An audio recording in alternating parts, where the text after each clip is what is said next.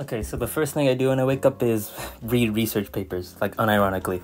And funny enough, we got a new one about the TRAPPIST-1 system. I say new, but it's more things we already know. No thick atmosphere around planet B and C. I'm scrolling down to see any graphs or tables or anything like that. I see this, I take a look at it, and here's planet B, here's planet C. Again, stuff we already know. Planet G right here.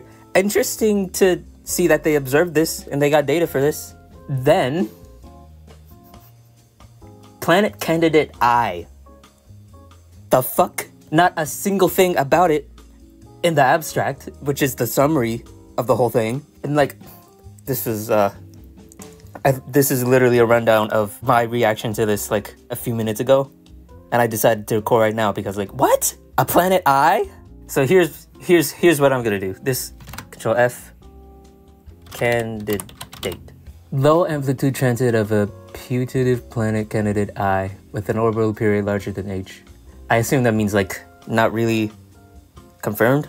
When was this a thing? Did we just find this now? We couldn't have, because they would have mentioned that in there. 4 sigma, too low for robust detection. Less than 3 sigma than the other two analyses. So, yeah, we need more data, more observations, sure. If real, this planet would have a radius of 20% Earth similar to Neptune's moon Triton. Dang. Make it the smallest exoplanet known so far. Dang. But it is poorly constrained by the data.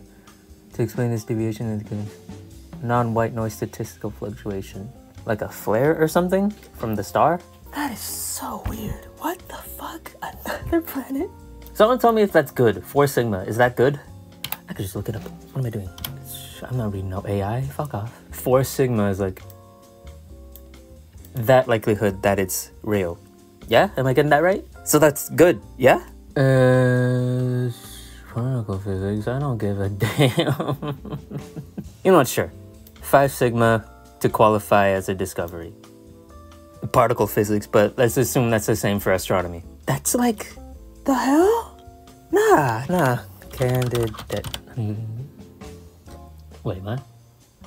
Oh, it got lower? Pfft, boo. Significance level is less than 3. It got lower. Significance level is less than... Damn!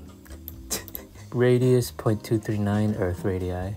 How big is the moon? 2.7. Okay. The tiny boy. Data reduction. Oh my god, 72 pages. What have I gotten myself into?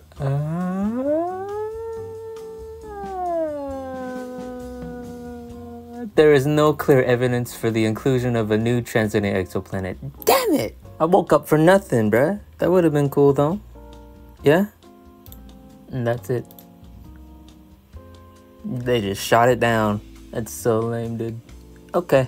However, we are not scientists. We are world builders. We get to do whatever the hell we want with this system. So, I ask of you guys, do we want to add Planet I? Just a small little guy out there in the outer solar system. That's all. I'll flesh it out later if we want to add it. And leave your thoughts in the comments below. I might make a community poll in the YouTube thing, whatever. Please leave your thoughts. Shameless plug here too, but do check out my music too. It's out there on YouTube, same channel as here, and everywhere else you can find music. Alright? See y'all soon, pretty soon.